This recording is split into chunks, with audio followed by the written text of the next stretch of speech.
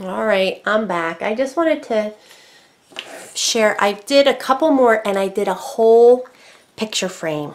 So I want to show that. I'm going to bring this in a little bit. And I did this one, which is your basic, you know, when you chisel on a tree or something, right? Sarah and Joe. I just thought that was cute. I'll probably keep that one. I did a little cat. And I think, I don't know, I might try some food coloring and give them green eyes and like a little pink nose and a red heart. I think that looks super cute. And then I did this one, which totally inspired me to do a picture frame. And I'll show you that. I took it around the sides a little bit. And I'll tell you what, I think you really have to get the tip really hot.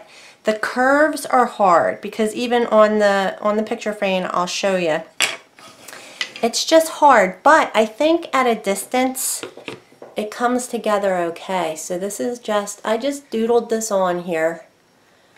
I like the, I'm going to grab a stylus. The shading was so fun. I just took the standard, whatever, the main tip they give you, and I just took it and kind of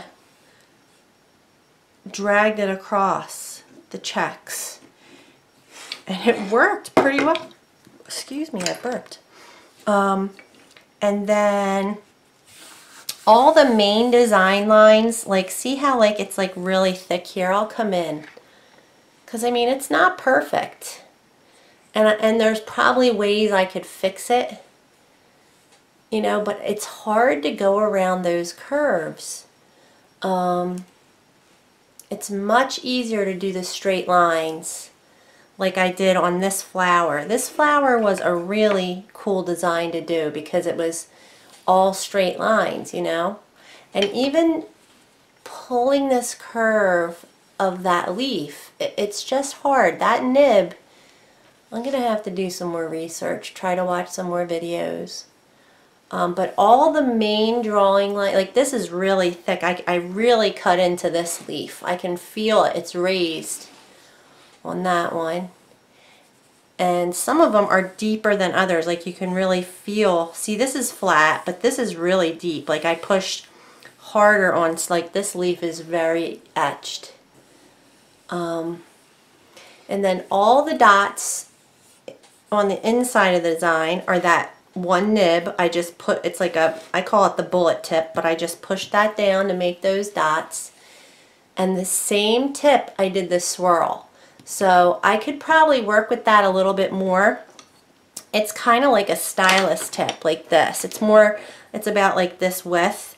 And I just held it there and just moved it in a swirl. I didn't put a lot of pressure. And that was pretty cool.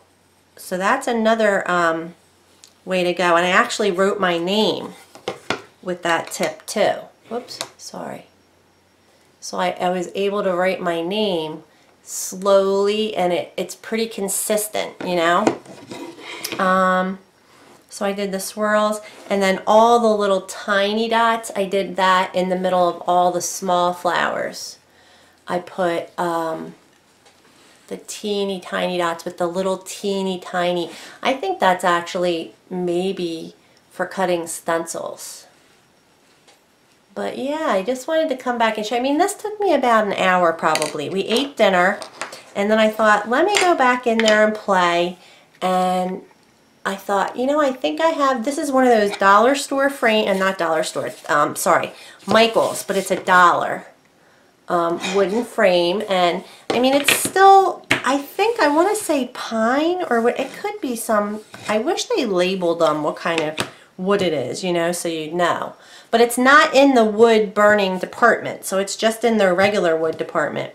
But I like having that shading. I wish I knew how to do that better, because I would love to have like done it around some, or maybe these leaves, the little leaves, I would have shaded, because I put the vein lines in the big leaves, but I would have shaded the little ones. So I don't know. I just wanted to come back and show you that. And it really all started with this little spoon, and this was pretty easy to do.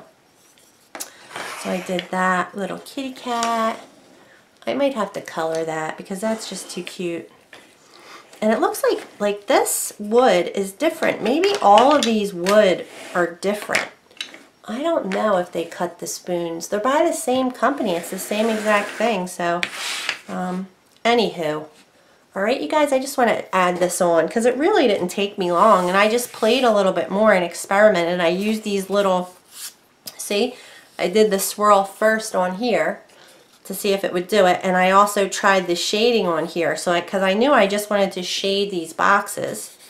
And so I was, you know, you just try it and then you get to see what you can do. So that's that. I think it's pretty cool. All right, that's it. Thanks. Thanks, guys. Thanks for watching.